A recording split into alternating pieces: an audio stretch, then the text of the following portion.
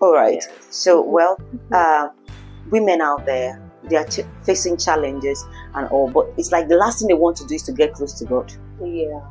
Because it feels like getting close to God means you are being tied down. Yes. Yes. You start becoming sister this and sister. Well, you're not sister anybody. I think so. You're not sister anybody. I do not know about that. So what would you tell someone, how would you advise someone? Because it feels like being a child of God is being bottled. You don't do this, you don't do that, you don't, Yeah. some based on the denomination, based on where they worship. But then you're a child of God, you're on fire for God. And yet you're not tied. You've not tied yourself, and yet you're free. You're outspoken. You.